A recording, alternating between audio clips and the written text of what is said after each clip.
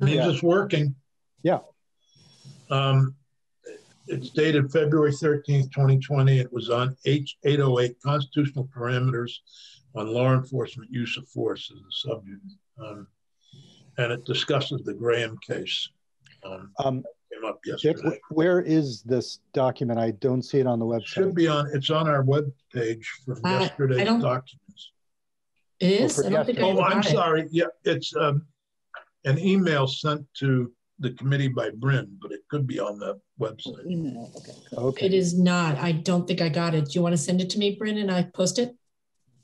Sure thing. I can get it on out of my email.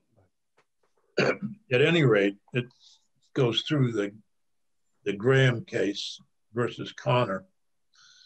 And was that Lindsey Graham?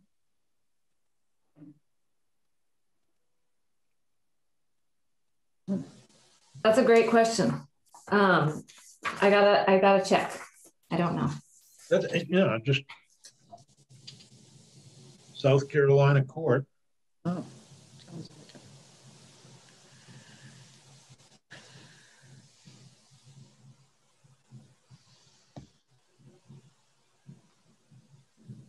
Bryn, what's the reason behind going to this case? I missed after the second session yesterday.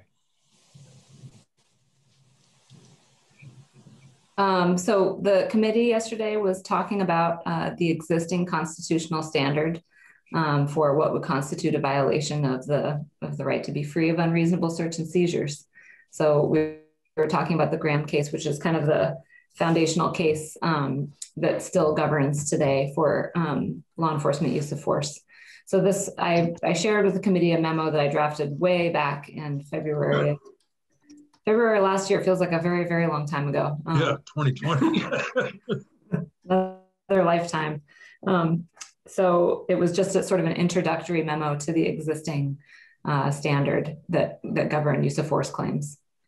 So that's why I shared it with the committee, because there were some witnesses talking about the Graham standard, and the committee started discussing how H.145 and the existing Act 165 is really a codification, essentially, of Graham, plus some additional standards as discussed when you were working on Act 165, including the requirement that force be proportional and deadly force be necessary.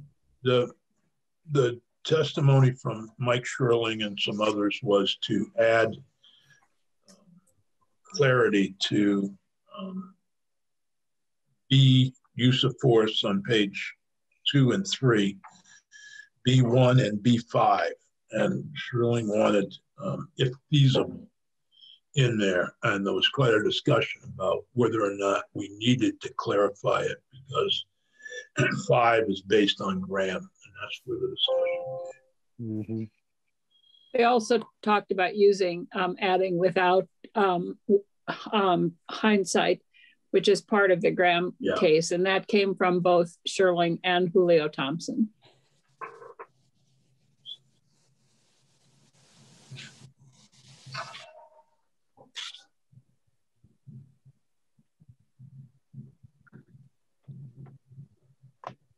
Bryn, I remember you sending an email yesterday talking about that last passage and saying that it was already conditioned on a previous subsection.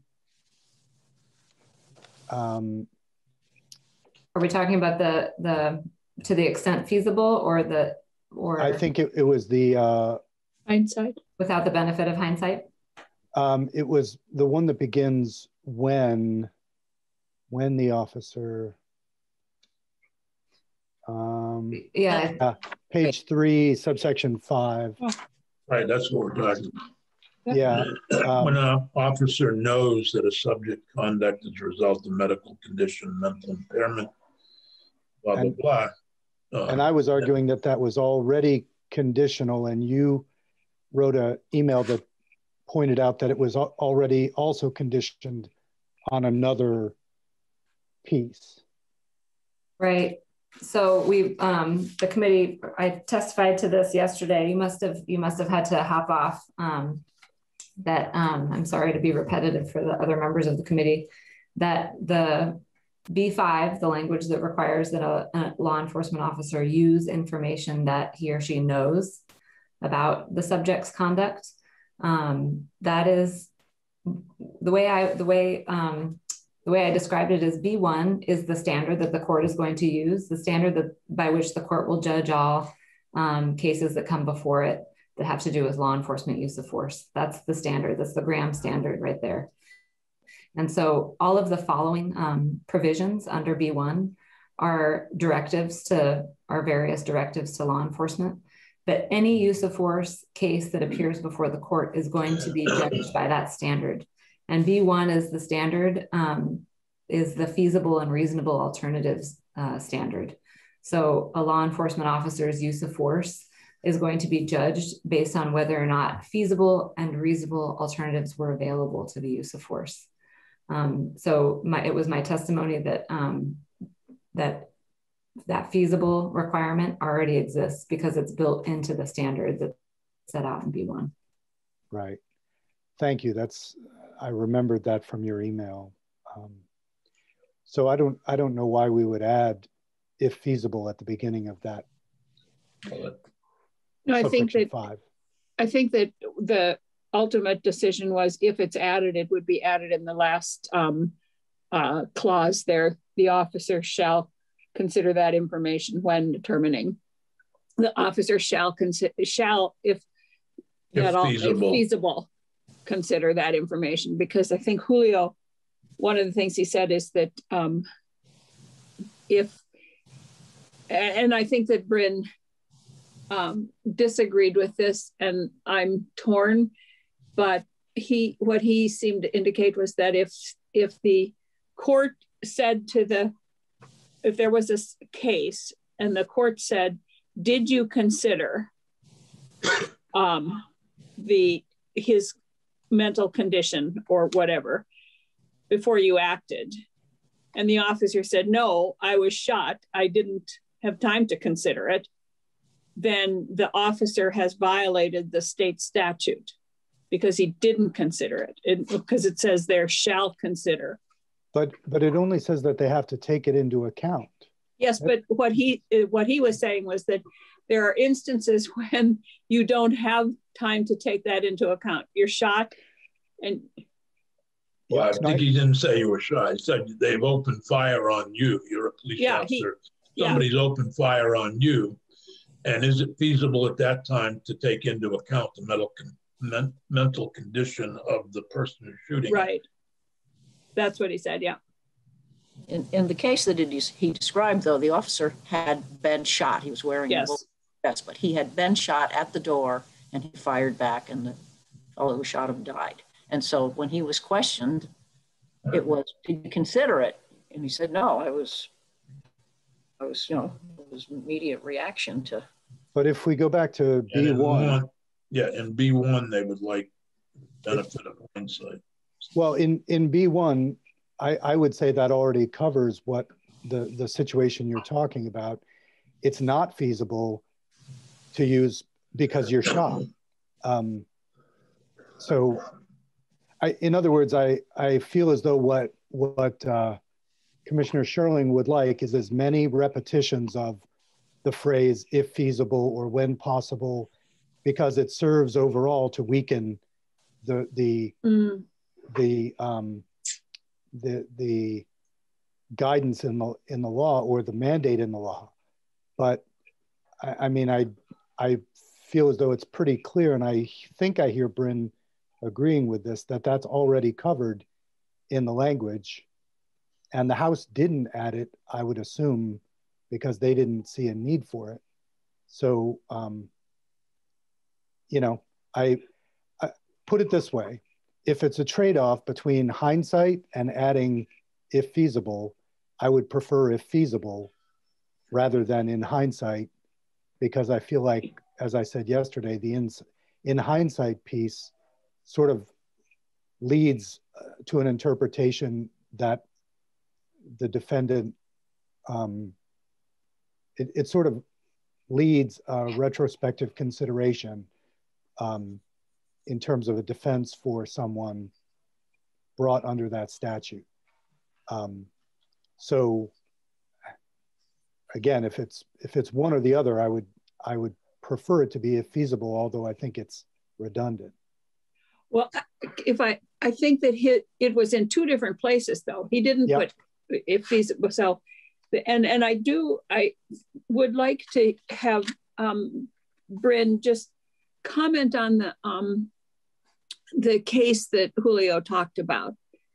That if the guy is questioned, and it says here that the officer shall take that information into consideration, into account, when determining the amount of force appropriate. If the guy, in the case that Julio used, the guy is shot, the judge says, did you take his mental state into consideration? And the guy says, no, I didn't. I was shot. I had to do something. That Julio's contention is that he has now violated state law because it says they shall take it into consideration, and that a sworn officer has to uphold state law. So that's where I'm having a hard time here. Sure. I think that what I testified to yesterday is that I think that perspective is looking at B5 in a vacuum. It's looking at B5 as if it exists all on its own, which it doesn't. It's a part of this new whole section of law, which is 20 VSA 2368, standards for law enforcement use of force. And the way that the statute is set up is that it provides first its definitions, and then subsection B says, here's the use of force standard. And the first subdivision under B, use of force standards, is the test that a court is going to use when it is determining whether or not a law enforcement officer's conduct was reasonable. So, and the test specifically provides, the second sentence, a law enforcement officer's failure to use feasible and reasonable alternatives to force shall be a consideration for whether the officer's conduct was objectively reasonable. So that's where you get the question. The court's going to ask the question, was it feasible to use an alternative to force? If it wasn't feasible, that's going to go towards the court's analysis. So I read this as I'm reading it holistically, because I think that's how a court will look at the statute. I think it will look at the statute holistically, and it won't look at each individual subdivision on its own. And I think that if you're worried that the court will look at each individual subdivision on its own, then I think that you should include that language in each and every one. I don't, I think you should, I think if you hone in on one of them for the inclusion of the additional language when feasible, you may want to look at each individual subdivision to make sure that you don't want to include the language there. Because it's just my position that if you add those words in one place, then you are adding, the court will look at that. The court will assign meaning to every word that you add. So if you add it in one place and not another, then you should just think about the repercussions of that. Mm-hmm. So, yeah. Could you explain a little bit of prior to Graham? In your memo, you state, since Graham and courts review law enforcement use of force with an objective, reasonable, and standard. But prior to Graham, federal courts reviewed claims of excessive force by police through a diverse legal standard, often emphasizing the officer's subjective mental state. For example, courts would look to whether the force was applied in good faith or for the purpose of causing harm. And so, yeah, I was just trying to wouldn't adding some of this verbiage put us back there? When you ask that, do you mean when feasible? Put us back to Johnson v. Glick, or the good faith. If you use in hindsight in terms like that, wouldn't you be moving away from the objective reasonableness standard? Well, the Graham court was really the court that articulated that phrasing without the benefit of hindsight. I think the reason I put in that prior case law was just to sort of give a little bit of history of how courts dealt with these types of cases before Graham was decided, and to emphasize that the ultimate outcome after Graham was that courts started looking at what a objectively reasonable officer would have done in that situation, as opposed to looking at the individual officer and saying, well, did you have good faith? Did you have bad faith? So that's really why I set it up like that. And I think the testimony you heard yesterday was that the Graham court talks about what is objective reasonableness, and they emphasize that objective reasonableness is based on what an objectively reasonable officer in the same situation with the same information, how they would have behaved, how they would have reacted. So that's where without the benefit of hindsight language came in. Okay. And, as I think Senator Bruce missed what I said about the benefit of hindsight, which was just that I reminded the committee that when you were working on the definitions section of Act 165, you thought about the definition, you thought about without the benefit of hindsight language that Graham articulated, and tried to incorporate it in your definition of totality of the circumstances, since that definition means all of the facts that were available to the law enforcement officer at the time. So that's why I've testified that I don't think it's necessary to include that particular language. I understand that you did hear some testimony from witnesses saying that if you don't include it, it may be a signal to the court that you're moving away from Graham. And, I don't necessarily agree with that, because I think that you don't need to have every single phrase from the Graham decision in order to signal to the courts that you're using an objectively reasonable standard, especially if you've got a clear set of definitions that indicate to the court that the facts they should be looking at are only the facts that the officer had at the time. I think... I guess my... Go ahead. We get hung up here and then we forget section 4. We need to make some revisions there too, by the way. Well, go ahead, Philip, and then Jeanette. I was just going to say, I think Commissioner Sherling was talking about these changes he wanted in terms of clarification. I don't see them that way. I think it's very clear as written. What he is seeking to do, I think, is to repeat and emphasize certain things by so that would be one way of looking at it, is to repeat for emphasis. Another way to look at it would be to weaken the ability of a prosecutor in these instances. And that makes sense from his perspective, that we would get those kind of suggestive changes. I'm just saying, especially after hearing what Bryn is saying, these points are already covered there. But if we go in and we double down on them, we're essentially steering an interpretation of what we're writing. So I keep mulling this over, and I still am thinking about the example that Julio gave us. And in the totality of the circumstances, it says, all facts known to the law enforcement officer at the time. The law enforcement officer at the time knew the guy was having a mental crisis. He knew it, but he still had to react the way he reacted. I mean, that in that split-second decision. So he knew that there was a mental crisis going on. So in 5, then, since he knew it, does that affect his defense of his action? Because he did know that the guy was having a mental crisis. I don't know. Philip, you used the term yesterday, reacting to the sword.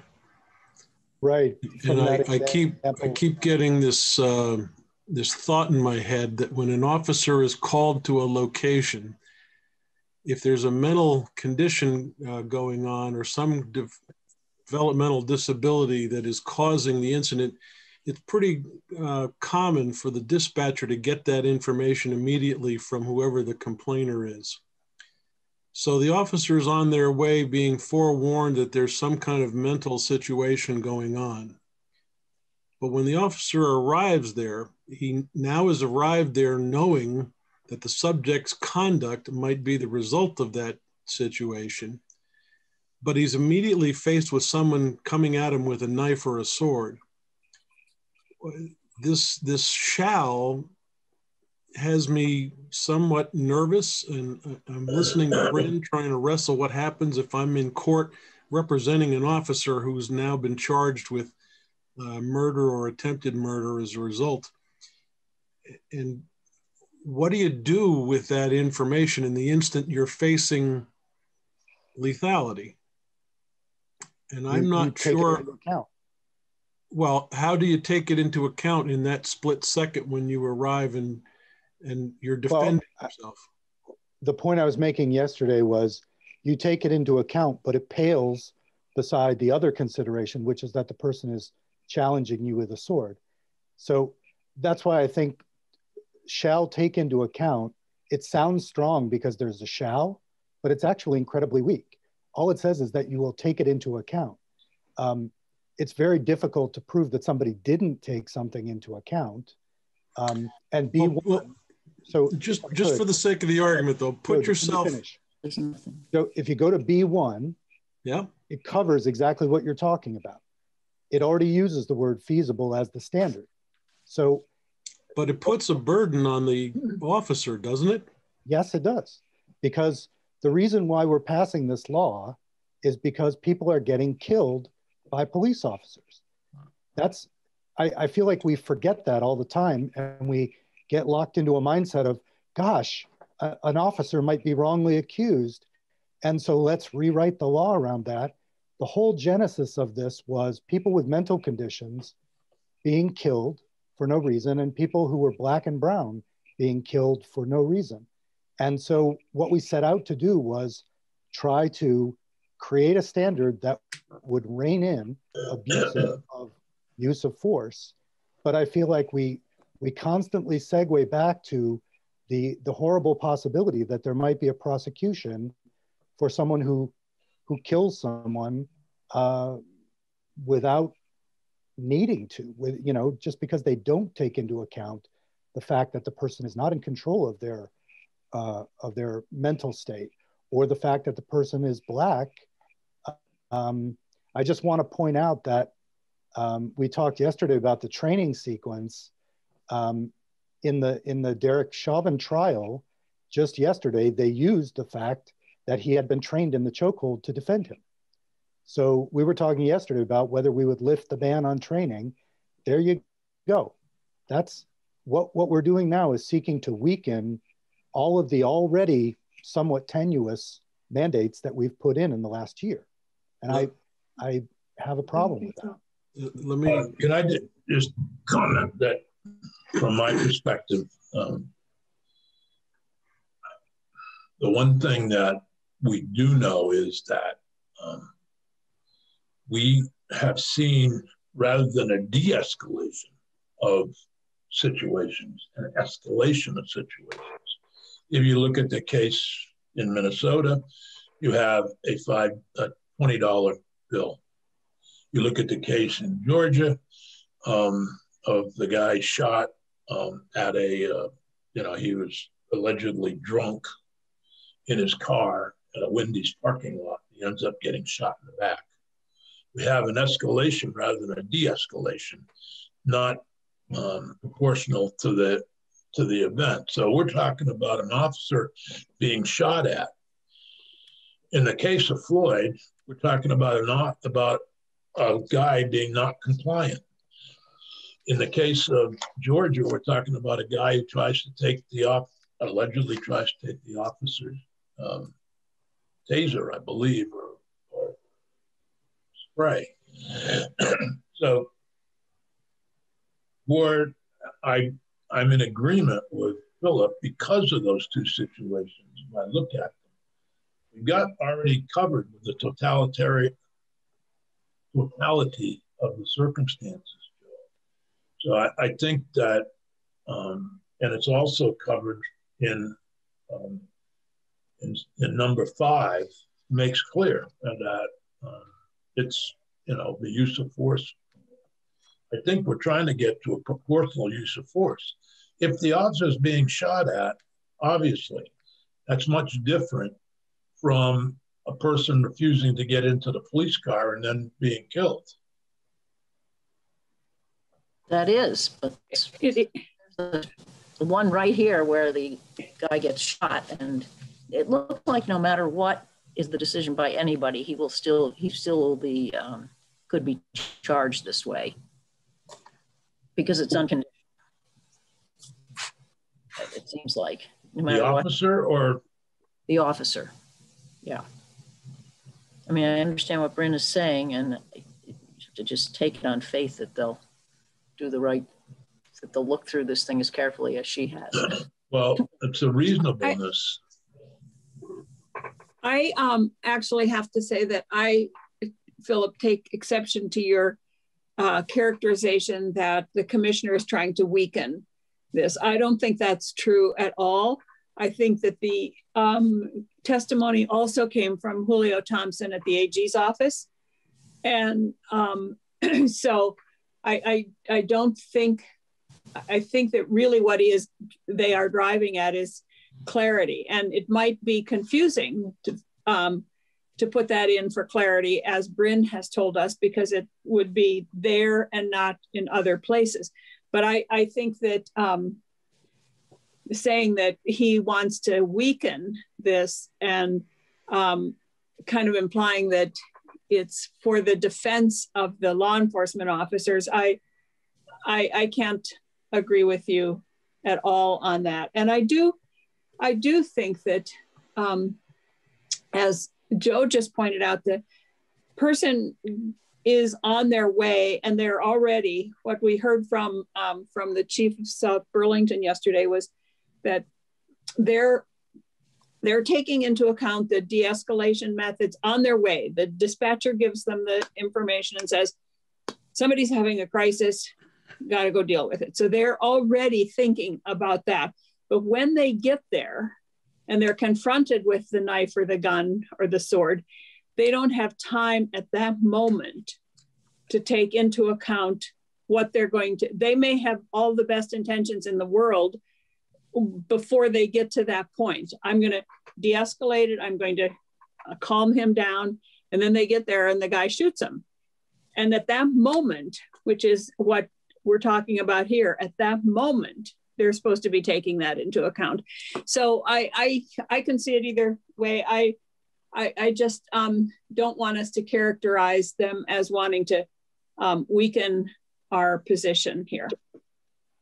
Yeah, I want to kick in with that too, because we are beyond the conversation of someone who is being detained. That's not what this is about.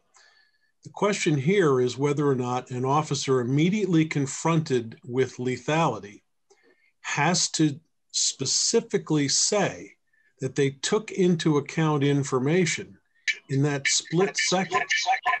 And I'm not 100% comfortable. Bryn, I guess I'm going to come back to you and say, if the officer has been given information ahead of time and knows there is a medical situation happening before they ever get out of their car, but at the moment they get out of their car, if they are immediately confronted with lethality and don't take into account, because this says shall take into account the amount of force necessary, are they protected in your mind by subsection 1?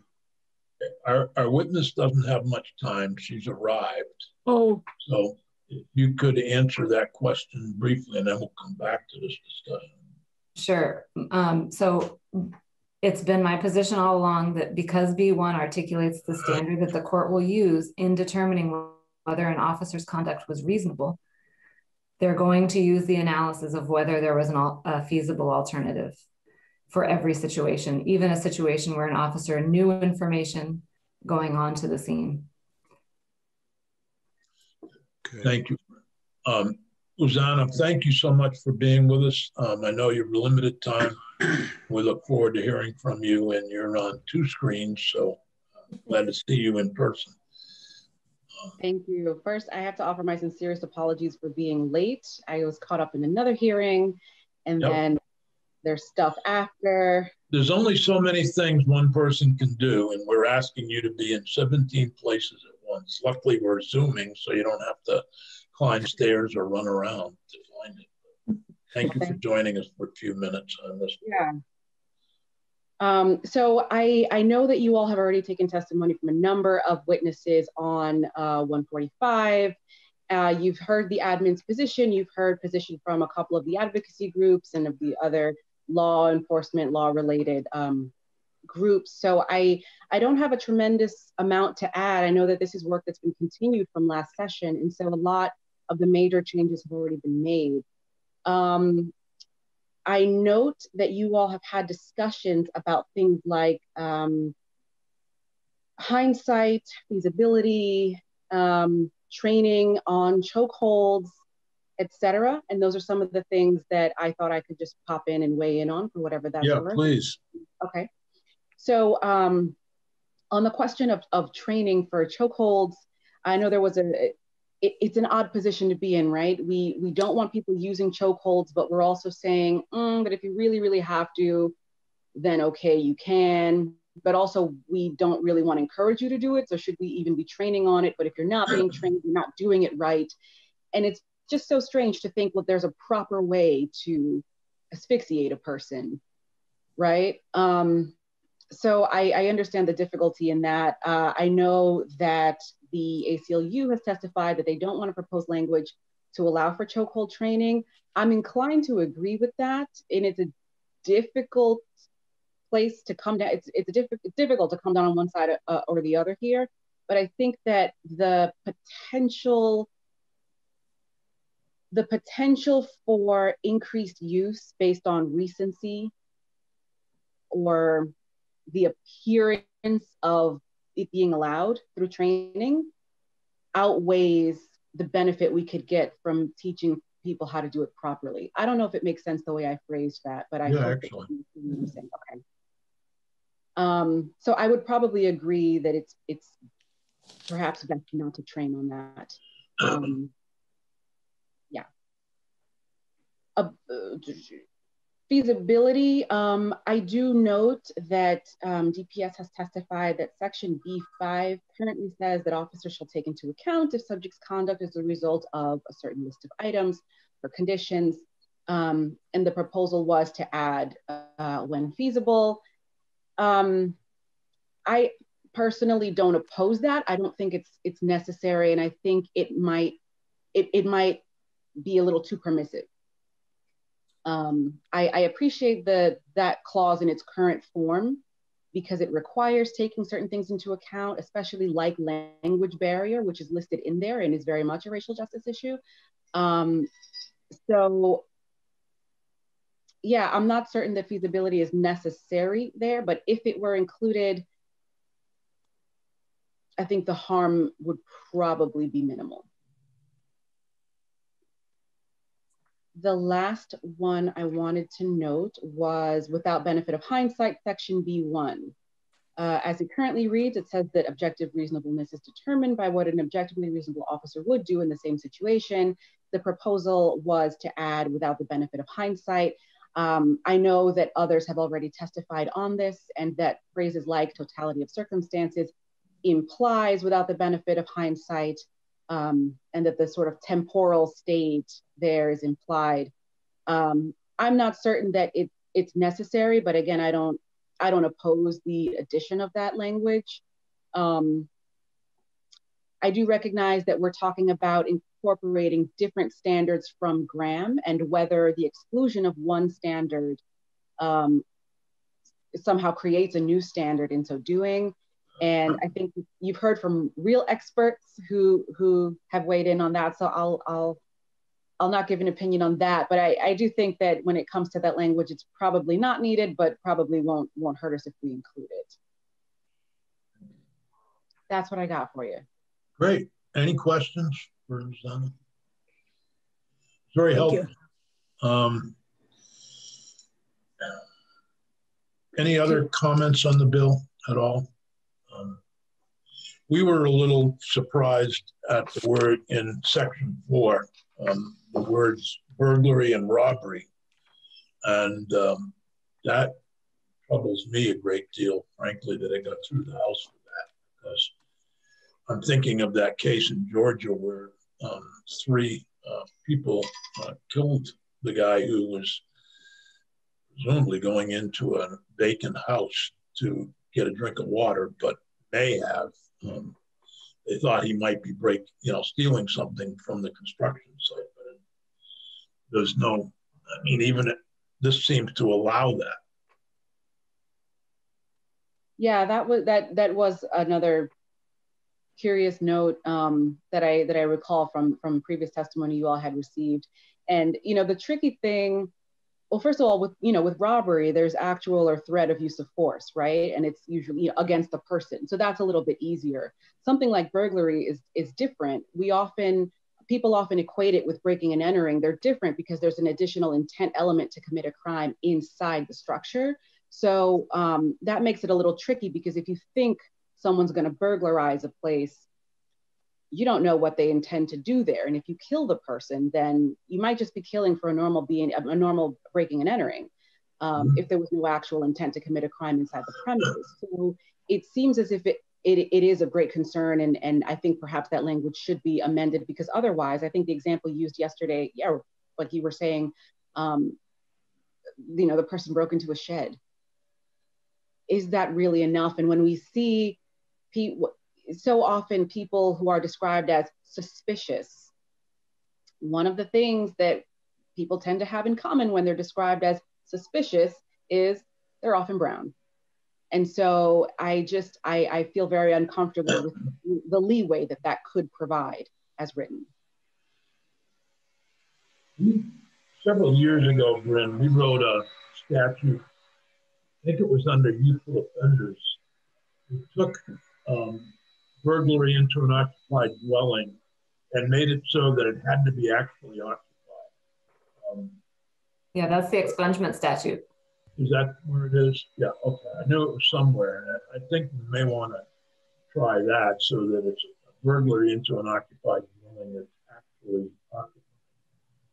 I mean, if somebody breaks into my house at 3 o'clock in the morning, I think I have a right to take some action. On the other hand, if they're breaking into my garage and there's nobody in there, I'm not sure it would require the same action. Well, how about if they break in and you're not there, but then you come home and then? Well, that was an occupied dwelling. It wasn't. I think that's how we worded it. We left it at that? I don't remember exactly how we worded it, but I think we should look at that. I don't want to. So defends themselves in their own home when someone came in before, or came into their garage even. Scared. I'm sorry. Go ahead. I think also a lot about the protests for justice that have been happening over the last year, and the incredible focus that people have placed on things like property damage. We've got people saying things like, well, it's a shame they're killing civilians in the street, but they really shouldn't be destroying property. As opposed to saying, well, it's a shame that property is getting destroyed, but we really shouldn't be killing civilians in the street. And I think that in this country, we have gotten to a point where we tend to center the protection of things in a way that we are now justifying a lot more harm than is necessary to protect sneakers and TVs and, rakes and shovels. And so I think about the implications of, occupied dwelling versus any kind of a structure, and what kind of leeway are we giving to people to protect persons versus property. And if we're talking about things like lethal use of force, we really have to ask ourselves what's worth killing over. Mm-hmm. Yeah, especially because it's not a very nuanced piece of law. It says the person shall be blameless if they kill someone in the middle of a robbery or a burglary. And, it's just cut and dried. It's like just get out of jail free if if you can say that you thought they were committing a robbery. So sometime in the 80s, a representative proposed a bill that would have allowed you to shoot somebody for coming onto your property. And the headlines were of former Senator Aluzzi calling it the Shoot Your Neighbor bill. And it's an interesting article, and obviously much before some of these current discussions, but certainly if somebody, we don't want to have a shoot your neighbor bill here, or as you described it, somebody's suspicious and they're breaking into my shed. So it gives me a right to do this. They might be just, who knows what they're doing. Again, thank you very much. I know you're very busy and I appreciate your comments on this. We'll try to find our way around to defining robbery in a better way. All right. Thank you all very much. Thank you. Thank you.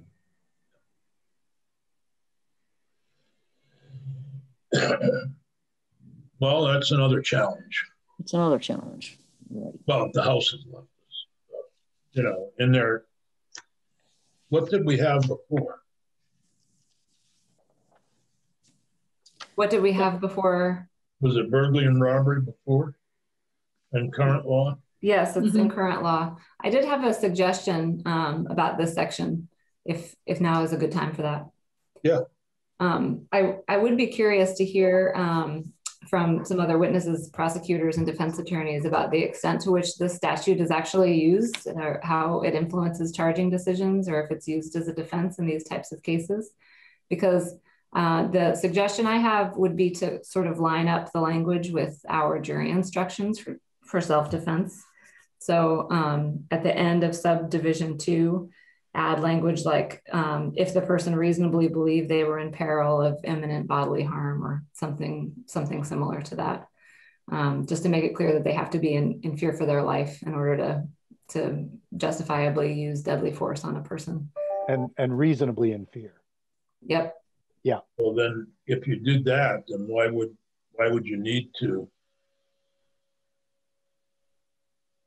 Right. I think that's why I'm asking. It would be interesting to hear from prosecutors and defense attorneys about. One basically says that. Yep.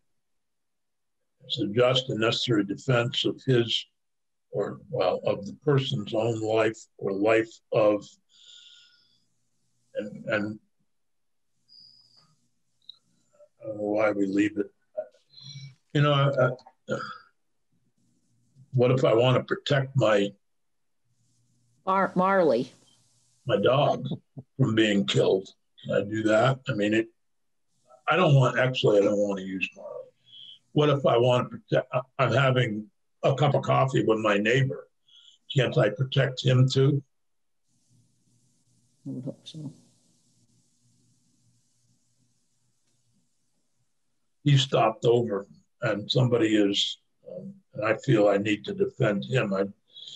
This thing, one, limits me to certain members of my family.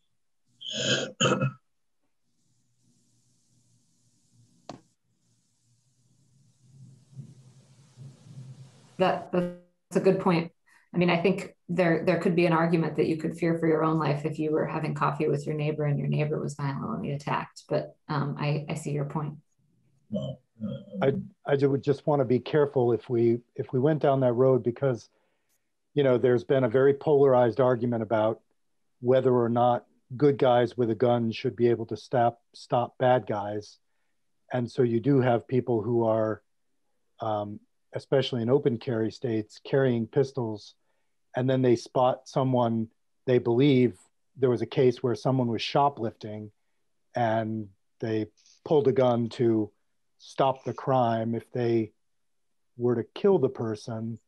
So in other words, in your situation, Dick, if we expand it to neighbors, how far does the concept of neighbor expand. Well, if it's in 2, and if we keep 2, in the forceful and violent suppression of a person attempting to commit murder, sexual assault, aggravated sexual assault, and what we have to do is redefine burglary so that it's not just the shoplifting, because shoplifting is burglary, right?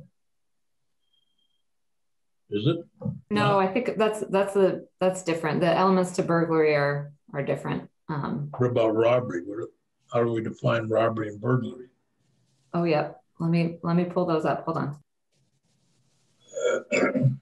I just concerned that we're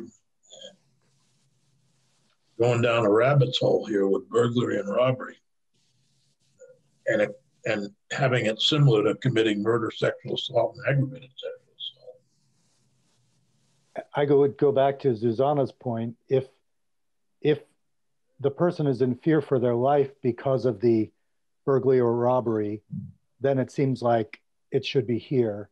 If it's just that they're spotted stealing a thing, or in the case of George Floyd, accusedly passing a $20 bill that's counterfeit, should you be able to kill someone observing those crimes of commerce or property?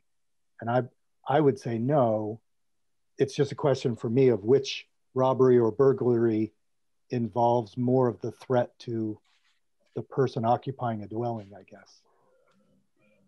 Back in the day, they used to cool a pie out on the front porch. Right. Should you be able to murder somebody for stealing your aunt's pie, sitting on the front porch? Then Huckleberry Finn would be dead. I'm just, but that's robbery or burglary. Yeah. Is it not? It is. That's what that. So my whole point here, I think we're getting far afoot, and I'm at fault for that. We need to better define burglary and robbery. Definition. Couldn't 1 and 2 somehow be combined so that you're talking about justifiable if there's a fear of your own life or somebody else's life, and then just get rid of burglary and robbery and all of that, and just if somebody is in fear of their own life or the life of somebody else, I don't know why we can't just combine 1 and 2 and make it. Well, let me give, it wasn't death, but a former actual Patriot, New England Patriot football player, and another man came across a woman being sexually assaulted, and they grabbed the guy, attended to the woman, and held the assailant for the police. And of course, the guy was a big lineman, so he was 300-something pounds, and I'm sure that the assailant was terrified. But they held him. But if what this Section 2 does is allows you to do that if you're witnessing somebody being attacked or sexually assaulted, no matter where. And I think what Jeanette's saying accounts for that. And Bryn, correct me if I'm wrong, when you proposed your language, were you thinking about eliminating the list of crimes and just using the standard? Or were you talking about adding that to the list of crimes? No, I was thinking about adding it. I see. But I think Jeanette's right. It's for me at least, it has to have the element of threat to your life or the life of somebody else. Otherwise, why would we allow you to kill somebody if it's a lesser threat? It's even wounds another, WOUNDS, wounds another, not just. Yeah. When I look at the language we struck about mobs and riots, and it as originally written, it was just a super expansive statute. It was sort of like, there are all kinds of ways that you could be justified. Let's make sure we include them all. And I feel like now in hindsight, there it is. In hindsight, we're going back and looking at it and realizing that it opens up so many loopholes for the defense But I'm 3 was limited to officers, right, or military. Right, but I mean, that's the, that was the language I was most surprised by when we saw it, because it seems if you could say there was a riot going on, you could do anything. Yeah. Or if you were serving papers. Right. So I just sent the committee the 2 statutes that you're talking about now. Burglary and robbery. Have a sense of what the elements are. But as you heard yesterday, robbery contains an element of violence, and burglary contains the element that you have to enter a dwelling or some other structure that you know that you are not licensed to enter. You don't have permission to enter with an intent to commit a crime inside the structure. I guess that's the one that gets me, because that's the shed one. Yep. Yep. And it's also, it includes... It could be 2 kids going into the dugout to smoke a cigarette. Right. Yeah, if they're underage, it's a crime. Well, you've got to have the intent to commit a felony, petite larceny, simple assault, or unlawful mischief. Oh. What's petite larceny? Petty. What's unlawful mischief? Petty larceny. I got charged with that a lot. Or accused of it, I should say. Yeah, we don't, I think. Well, isn't petty larceny shoplifting, Brent? Could be. It's a misdemeanor. It could be, but again, that element is required that you have to either enter knowing you're not lawfully allowed to enter. It can't be something that's open to the public, like a store where shoplifting happens. Or you have to, I think there's another element that, so you have to go into the dugout to steal the gloves that are there. My brother and his the baseball gloves best friend were caught burglarizing people's sheds, and they did it because there were things there that they could use or sell, and they weren't going to encounter anybody, so they were intending to have it be a form of burglary that would be the least disruptive to other people. But if I think back on it, he had to pay the money back to the guy that he stole from, and he had to go apologize to him. But what if that guy had killed him? Under this statute, he would have been perfectly justified. So I don't know. Well, that's where Bryn's language would come in, that she would add in the jury instruction, right? Yeah. I would like to hear, as Bryn suggested, from people how often this is used, if it's ever even used. Maybe we should just get rid of it. I don't, again, if you could also send us the language we used in the expungement statute regarding the occupied building. Sure.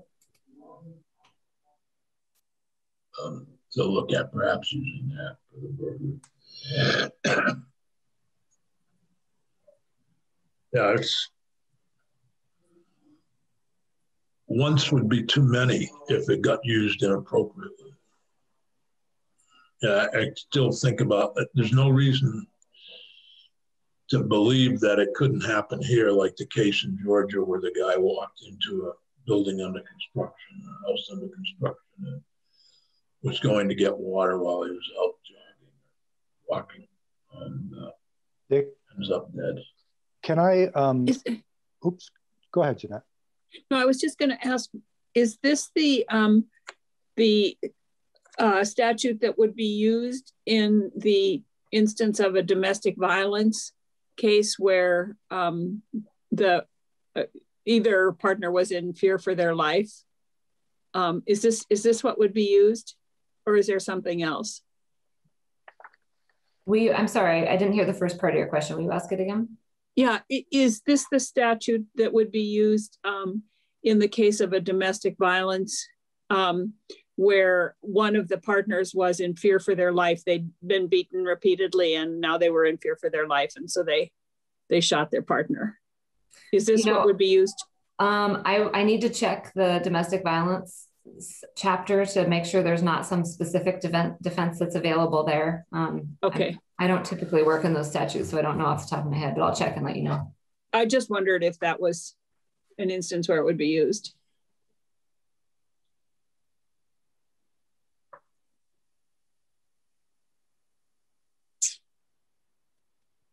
All right.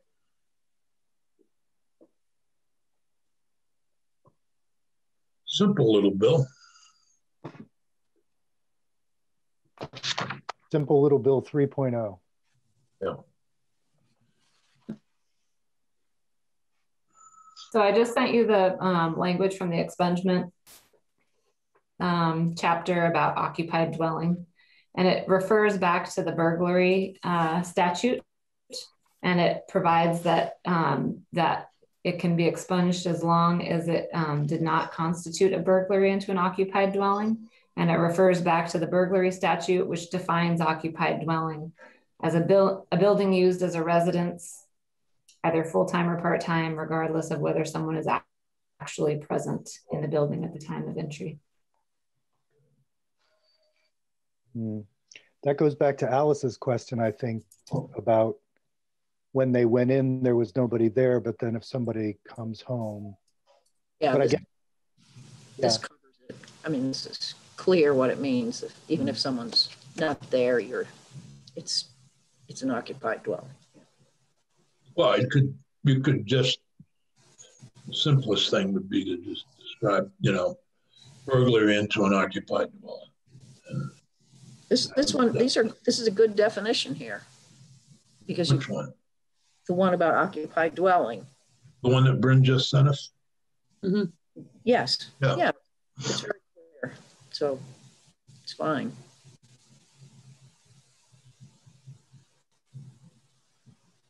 Just a question, Bryn. If I'm passing a neighbor's house and I see that I know they're away and I see somebody in their house, would this allow me to shoot them? I see. I mean, that's the direct reading of it. I don't think that there's anything in the language that would require it be your own home, burglary into your own residence. So what makes me uncomfortable about this is that it does seem to empower somebody who, if you think about Trayvon Martin was killed by a guy who wanted to be a policeman. And so he set himself up as a kind of self-appointed neighborhood watch person. And then he followed Trayvon Martin after he got out of a store and chased him down and struggled with him and killed him. And so I guess the problem I have here, and I would go back to Susanna's testimony, if there's an unarmed person and they've gone into a dwelling, they've committed a crime. I'm not justifying it, but do we want to say that a person is to be held blameless if they go ahead and shoot that person? May not be their house, may not be any threat to them. So that's where my problem with this piece lies, is it's not based on threat. That's why I liked what Jeanette was saying, because it feels like there should be a threat to the life or the health of yourself or another person. If there's not, that should be the test of whether you're allowed to kill them. Are we talking about all people or just law enforcement? I'm trying to figure out how all people. So this bill deals with law enforcement, and are we now trying to? No, it's what's in the bill right now currently, as it came from the House, deals with justifiable homicide. What am I missing? It's section 4 of the bill, Jill. In the it's course on page of 13 of your hard copy. Page 6 of the. Remember, Joe, in the course of putting together 219, I think it was, or 119, we realized that the justifiable homicide statute had wildly expansive language, and we were going to hold off on it, but then the House went ahead and struck 4 or 5 sentences from it. And so now we're just continuing that. discussion of it, I think. I don't have my hard copy here. I'm at home. And 3 does deal with law enforcement, but 1 and 2 deal with everybody. What was the law before this was changed? Was this whole thing changed, or? No, it's in the law, burglary and. It's there already. And if you remember, the idea was to change that subdivision 3, which sort of has this probably unconstitutional provision that law enforcement can kill or wound another in the course of their duties. And so the original idea was to change that provision.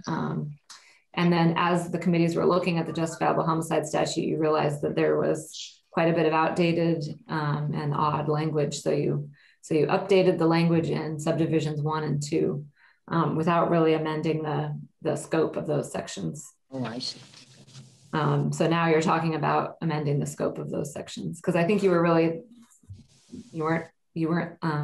mostly thinking of it in the context of law enforcement when you initially. Well, could you try an amendment for us to look at the next time we take the bill up?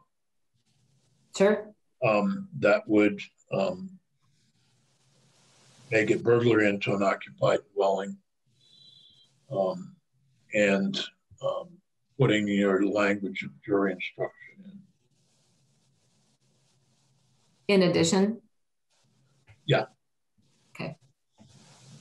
So we can look at something as opposed to just theoretical.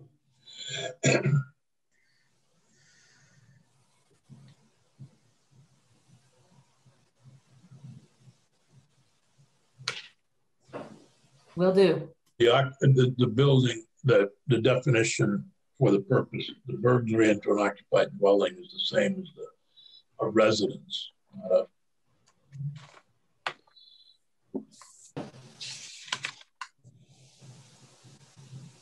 not a shed.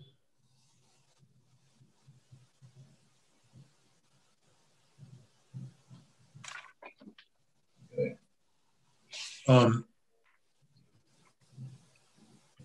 The House passed a bill on hate crimes,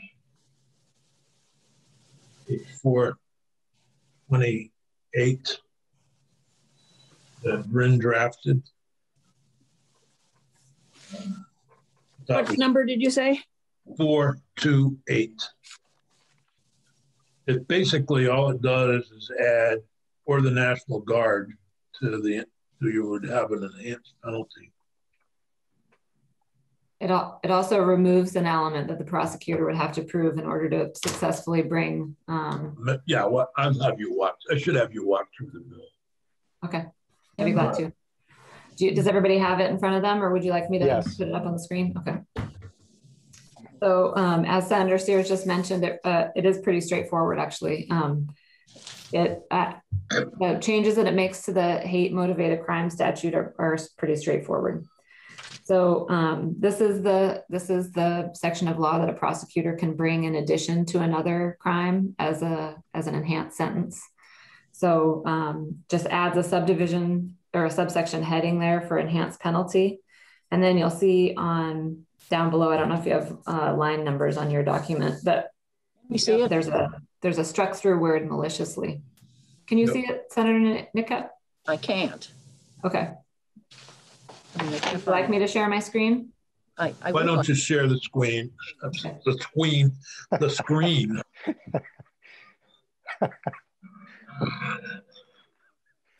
The screen. Lord. Scream. Screen. The screen. Be very quiet. I thought you said scream. I did.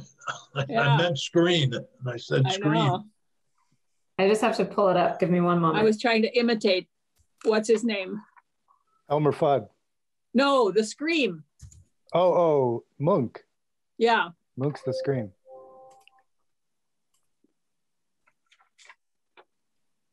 Okay, hold on. Let's see. Quick story. I waited on Elmer Fudd one time. I was working in a restaurant and the hostess said, "I just sat you Elmer Fudd." And I laughed. And I walked over to the table and it's this little short man with a little hat. And he looks up at me and he goes, "Hello."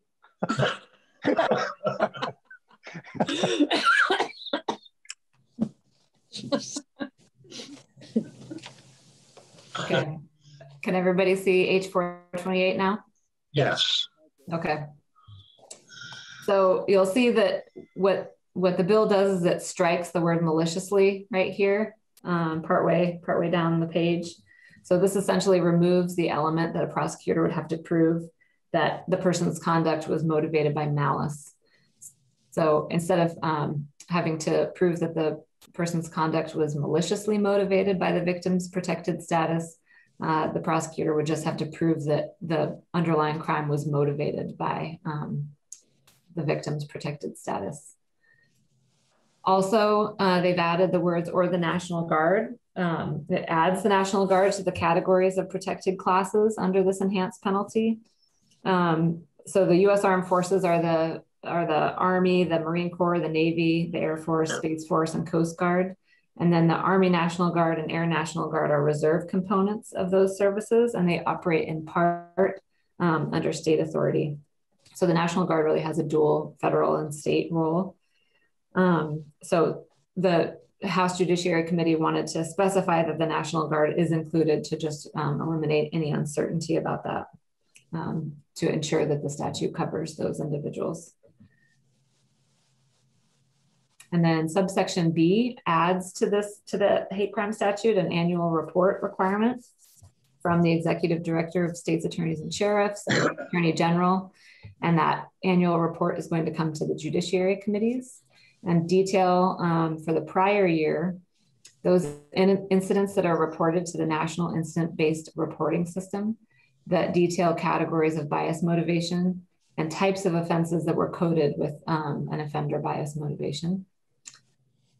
Also, that report has to detail any convictions that were established in the criminal division for which the sentence was enhanced under the hate motivated crime statute.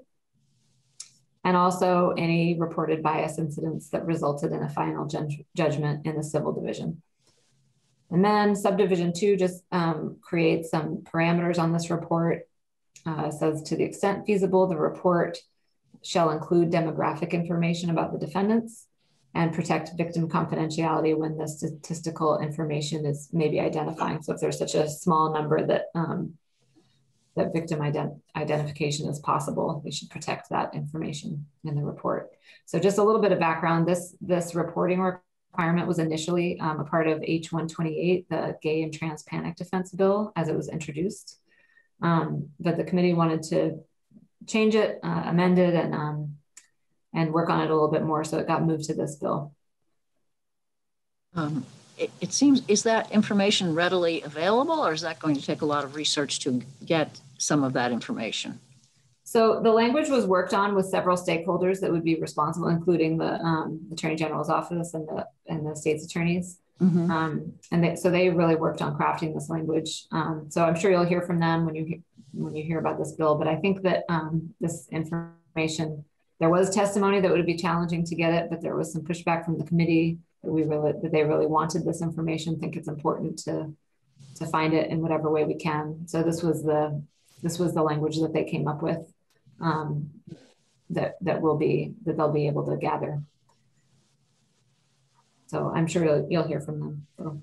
So the real issues are the striking the word maliciously in this and in section 2, right? Burning cross or other religious. Right. Can I ask a question about that? So this whole report thing, could you repeat what? Go ahead. Ask a question about burning crosses.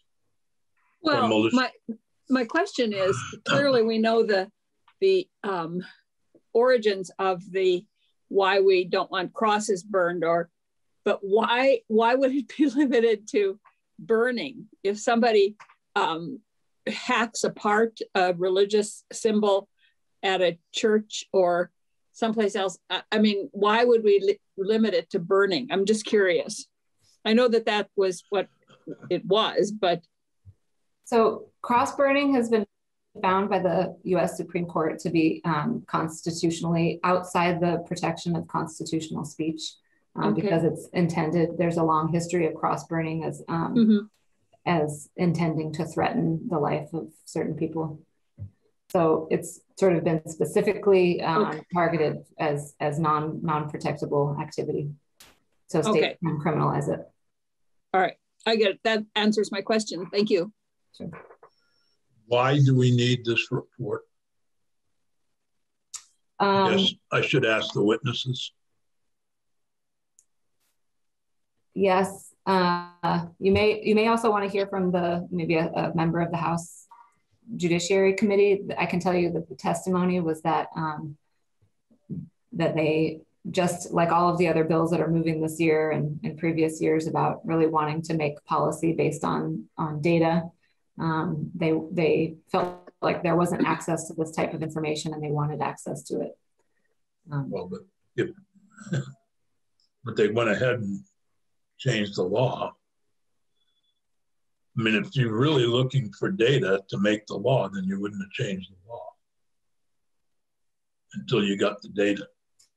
Not arguing with you, Bryn.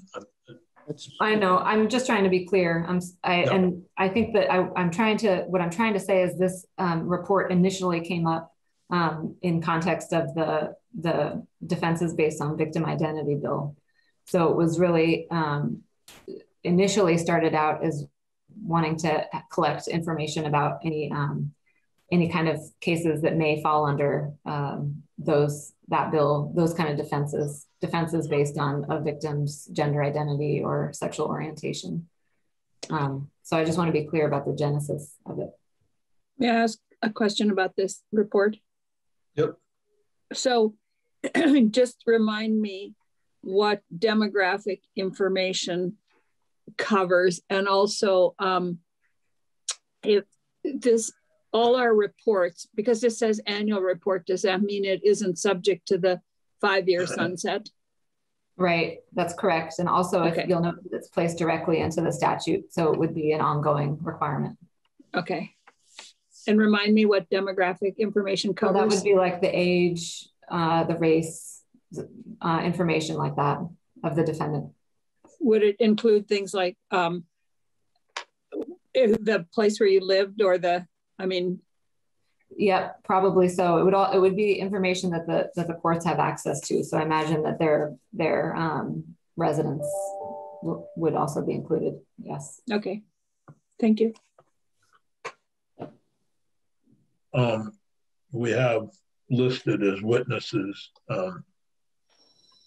the Attorney General, State Attorneys, ACLU, and Rebecca Turner, and Zana Davis, and somebody from the Human Rights Commission. Sound like a quick thing we could do next Friday, Peggy? We have from 10:45 to 11:30 free. Yep, that sounds like a way to fill that if Bryn's available. I don't think it's going to go as fast as we think. Why? Because of the